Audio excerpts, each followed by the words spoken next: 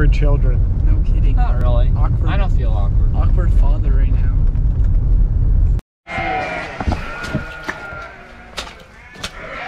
Up here. All right, so we're back at tagging again here. So we're going to show you a bit of an up close this time. I know in our last video we didn't show it very clearly exactly how we did it, so this will be more of a close-up, I guess, of what we were doing before. So first we chased about 5 or 6 into this chute here, and now we're going to start tagging. First we need this. Isaac's going to hold them all in so they can't move. Curtis is going to scan the first animal with the RFID reader. All these ewes already have that. And here's the app here. It wasn't open, so he's gonna have to scan it again. So you got the cursor in there? Yeah, I do. Okay. So when he scans with that RFID reader, it shows up on the app. And it's hard to read, I guess, on the camera, but the second spacing there is for the alias or the backup tag or secondary ID. So that's what we got to put in now, and then he'll record that in by hand. So here we go with the first ewe. These tags are pretty large. So if you look at their ear, we prefer to put them on the back so they actually hang down like this.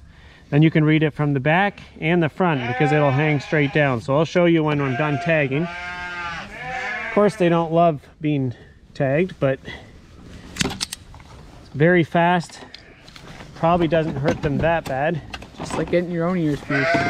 And so as you can see, this just hangs down like that.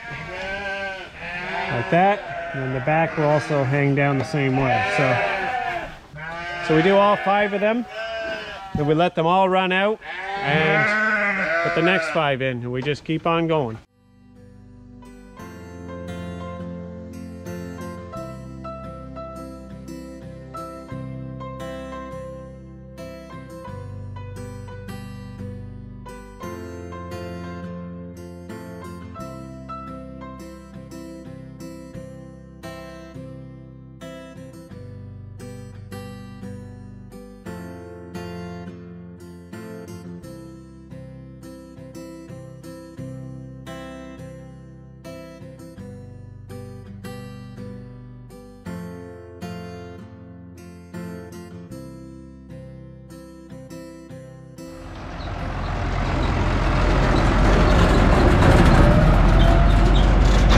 Just grabbing a bale here for some evening chores. It's just starting to freeze up here. It's supposed to get down to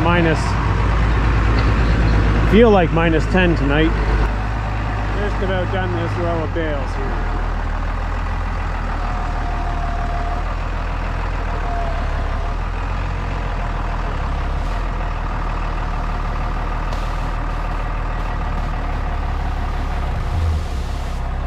Pulled the wrap right off this time. It's always a pain. We got the bale buster hooked up on the back. So when we're stuck between rows like this, we gotta back the thing out of here the whole way. So drop the bale in the driveway, and he's gotta flip the tractor around so that he can pick it up with the bale buster.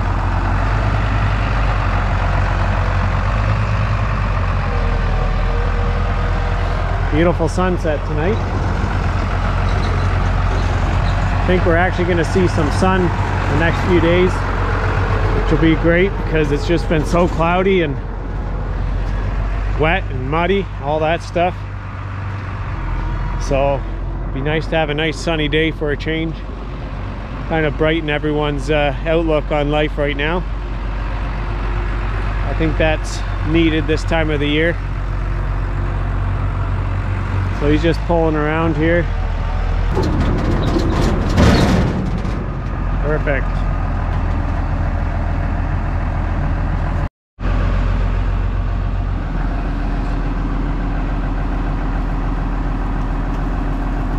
Loading.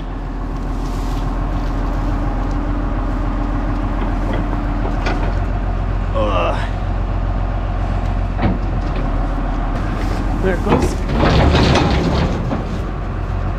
Okay. sure all the wraps off. Get you some live action here.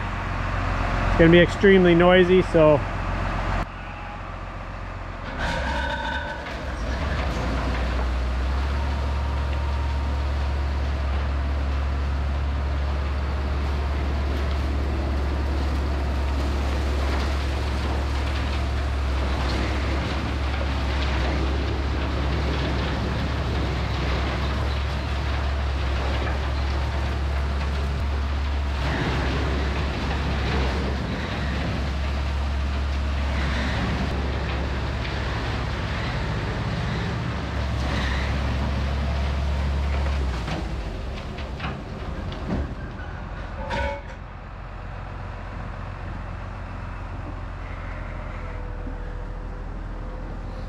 nothing makes a sheep happier than some fresh feed.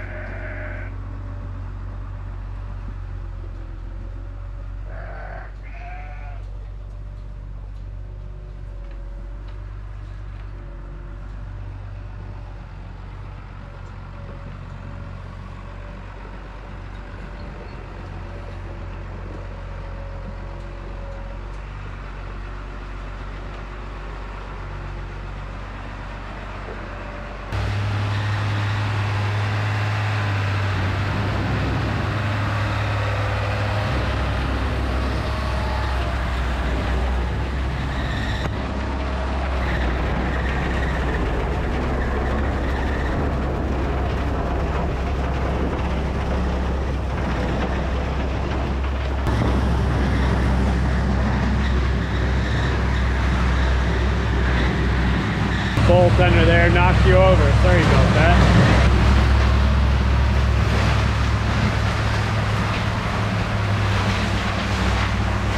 So as you can see, looking here, it leaves it in nice rows on either side right in front of them.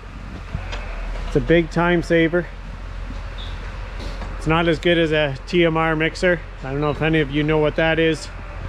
TMR stands for total mixed ration. It's something where you would fill up a hopper similar to that, except it would be completely enclosed, and you'd mix the whole ration in there and feed it. You'd put your corn in there, put your mineral in there, put your hay in there, and whatever else you think you would like to feed. And I think that's the route we'll go someday, but this is definitely the cheaper version of that, and that's what we got to work with right now. So anyways, thanks so much for watching this video. We'll continue to keep posting what goes on around here and keep you up to date. And have a wonderful day.